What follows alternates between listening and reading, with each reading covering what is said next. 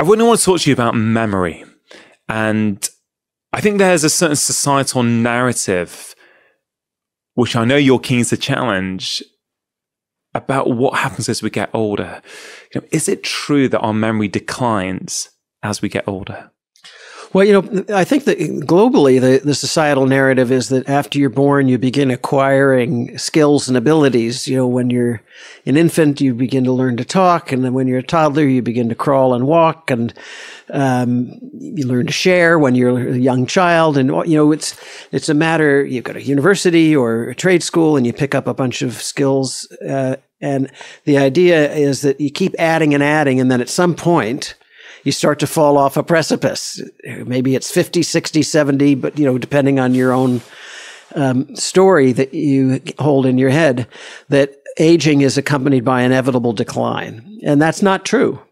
The brain does slow down. It can take longer to solve problems or retrieve a word, but there's no evidence that most of us will experience a real memory deficit.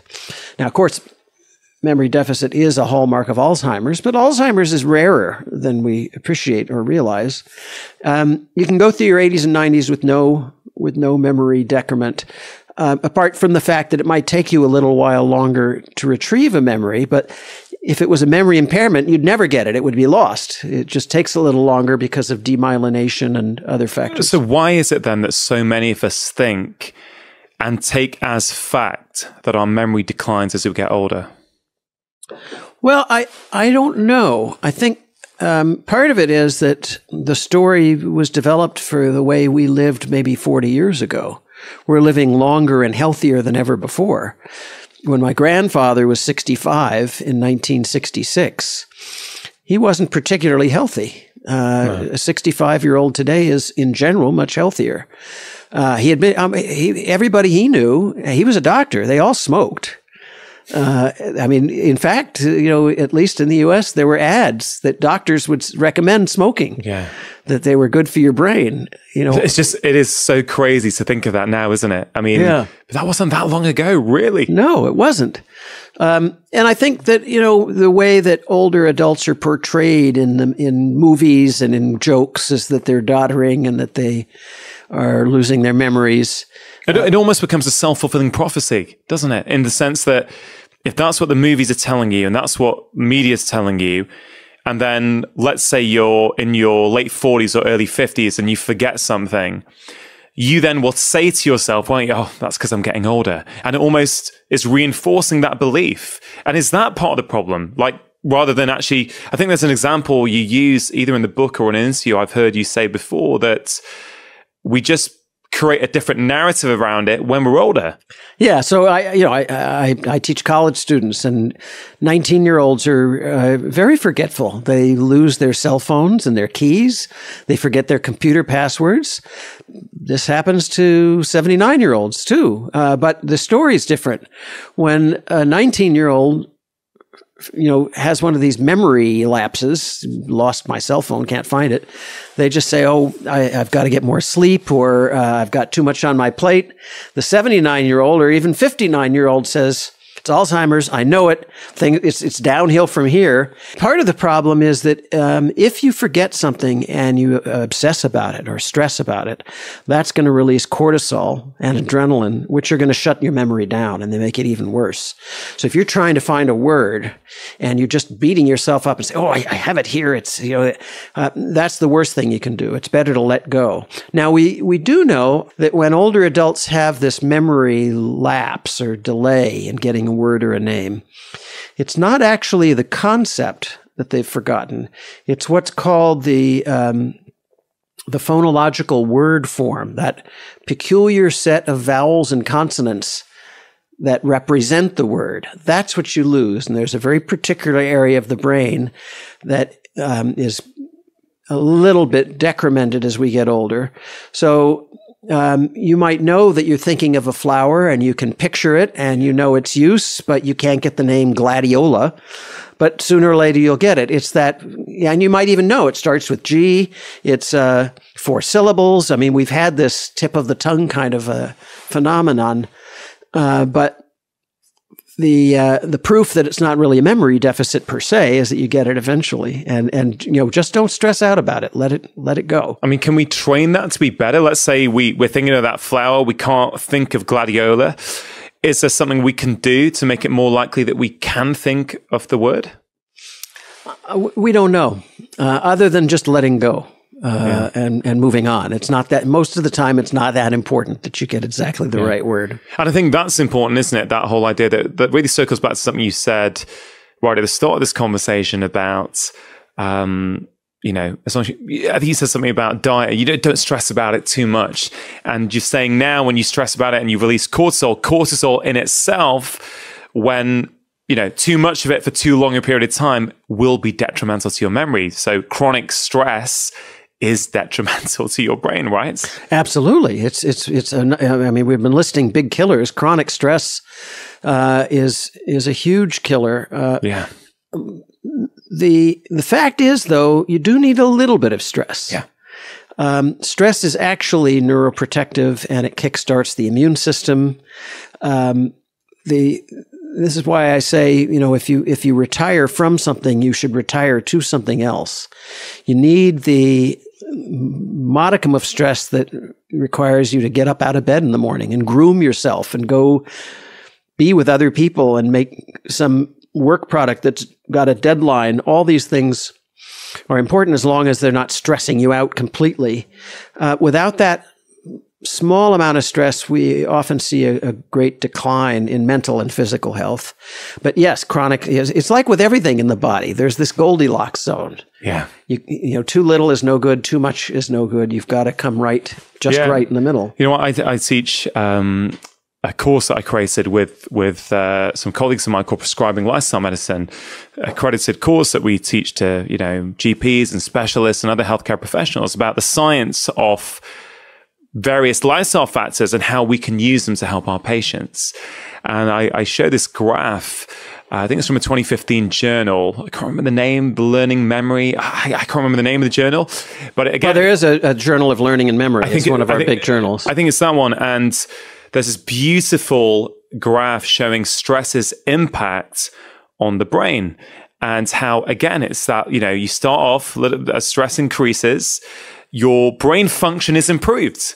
But then you start to get diminishing returns, and then it starts to become detrimental. And we know that, chronic stress, kills nerve cells in the hippocampus and memory center of the brain. So as you say, it is that Goldilocks zone. You need enough to get you engaged in life, but not so much that you're worrying about every little thing. I think you actually mentioned in the book, don't you? People who ruminate a lot, that go over and over things and worry and become anxious about it. You're saying that actually makes your body awash with those stress hormones that can actually be detrimental to aging well. Yes, that's exactly right. Yeah, I mean, super, super interesting. And the stress hormones not only damage cells in the hippocampus, they damage your microbiota in the gut. They get it out of balance, and your microbiome is creating 95% of the serotonin that ends up in your brain, and doing all other kinds of things in terms of immune function. Yeah, I mean, it's incredible. Dan, there is so much that we could talk about. Going back to before we close it off with some really practical tips for people. One thing I really was absorbed with in your book was the stuff on pain. And I think you quote a statistic saying that pain is the source of 80% of doctor visits in the US or something like that, which was really staggering. And it's interesting also that the way we treat pain today is basically the same way we've treated it for 2,000 years. With the bark of a tree, aspirin, or its synthetic equivalents, or the seed of a poppy, opiates, and their synthetic equivalents. We have not made advances in 2,000 years. Well, I wonder if that's because we're looking at it maybe through the wrong lens. And what I mean by that is you say in your book that pain, and why this is so important is we're talking about health span versus lifespan. Sure, you can live to 100, but if your last 10 years are in chronic pain, that is going to influence the quality of your life and how much enjoyment you get and what you're going to get out of that life. And you say that Pain is influenced by cultural, environmental, historical, and cognitive factors. Isn't that interesting? So in the Yes. U.S., doctors all know, especially ER doctors, emergency room doctors. You call them something else here, I think. Yeah, well, A&E or A&E, emergency departments. Yeah. All of them know that if you're a member of a certain cultural or ethnic group, on the standard pain scale of 1 to 10, if you say that your pain is 3, and you remember this particular group, they prepare the operating table. These are people who are not accustomed to expressing pain. 0 is no pain, 10 is a lot of pain. If they say 3, it's time to prep the operating room. There are other people who they'll say they have a 9, and it means you can, just let them sit in the waiting room for a few hours. Yeah. There are these different ways we have of being in the world that are cultural. And I guess in many levels, pain... Well, not many levels. Pain is subjective, right? So it's absolutely that. Yeah. So therefore, if we're using a subjective scale, 0 to 10, to tell the doctor in front of us or the healthcare professional how much pain we're in, of course, my 3 may be different from your 3. Well, absolutely, and it's a matter of context. So if I'm hiking and I've got a rock in my shoe and it keeps pressing on this part of my foot, I'm really annoyed, and I'll stop and take the rock out. But I might pay 40 quid to go to a massage therapist to press on exactly that part of my foot. And give you the same level of pain. So it could be, let's say, a 7 with a rock. It could be a 7 with a vigorous and strong massage. But you will interpret that differently, won't you? Oh, this is good for me because there's tension here that the massage therapist is releasing, as opposed to, oh, something's there. And I guess in a nutshell, we could do 2 hours on just pain alone. It's that complex because it's very clear now, isn't it? It's not just. It's certainly not just mechanical at all. There are emotional, stress, psychosocial components to do with pain, which makes it very challenging to treat for some people. But it's interesting, at quite a lot of my talks, both for doctors and the public, I've had chronic pain consultants come along, and I've often had chats with them afterwards. And they've said to me, Ranga, we really like a lot of your work and a lot of the books because we can use these tools with our patients with chronic pain, because ultimately we realize that the medications, often they don't work. Sometimes they do, of course, as well, but it's really fascinating, this whole idea of pain. How come you wrote a chapter on pain? Well, again, I think part of it was that a lot of what we know about pain hasn't trickled down to the average person. A lot of it came out of McGill, where I ran a lab for 20 years, from Ron Melzack. And in fact, I include the Melzack pain scale in the book, because if people can refer to it before they go to see their doctor or go to the A&E, they're using the terms that doctors might be expecting them to use. For example, is the pain stabbing, or is it dull? Is it focused, or is it based on pressure or based on laceration? These kinds of things. But the other reason I wrote about it is that, again, part of this societal narrative is that as we age, we're going to be miserable and in pain. And actually, the available evidence is that, yes, we do get aches and pains, and they get worse and worse, and then they start getting better.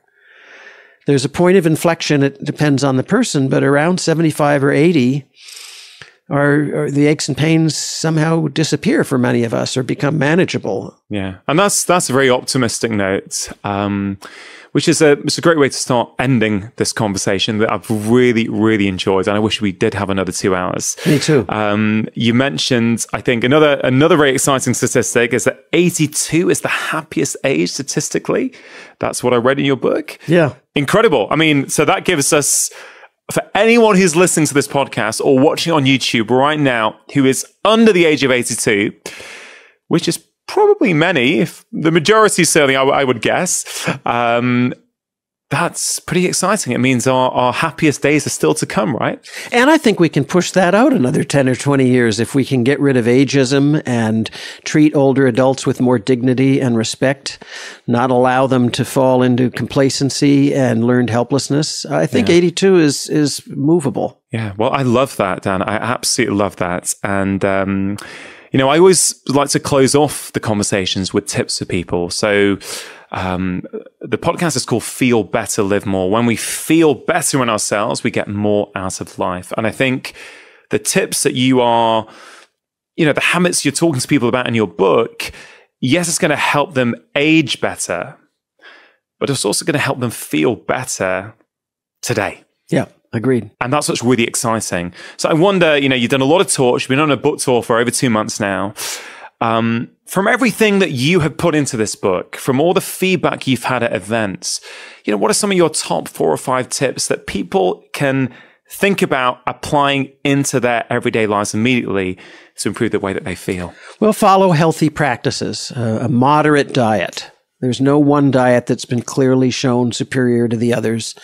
The Mediterranean diet, the keto, the paleo, none of them have panned out, statistically or research-wise. And actually, as you say, and we didn't get a chance to cover this, but you say, as I absolutely agree with, that often it's more important what you don't eat than what you do eat. Right. Don't eat heavily processed foods. And it's also more important than we realized when you eat. Yeah. Your metabolism is linked to your biological clock, that funnily named suprachiasmatic nucleus. And if you eat at the same time every day, you're going to digest the food and draw the nutrients out of it more completely. Yeah. So moderated lifestyle in terms of diet, eat more plants than you usually do, probably, but a varied diet, and get a good night's sleep, and movement, which I see as the imprisoned corollary of exercise. It's not about whether you get an extra 20 minutes on the treadmill. It's about whether you actually get outside and move your whole body, especially in nature. So that's 3 things. The healthy practices of diet, exercise, and sleep.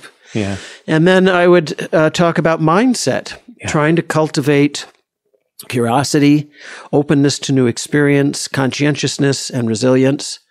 And then the final thing, number 5, is to associate with new people, especially younger people as you get older. Keep your social networks, and I don't mean your digital ones, I mean your in-person ones, going, because that is really an important part of brain health and brain happiness. If you enjoyed that short clip, I think you are really going to enjoy the full conversation, which you can check out here.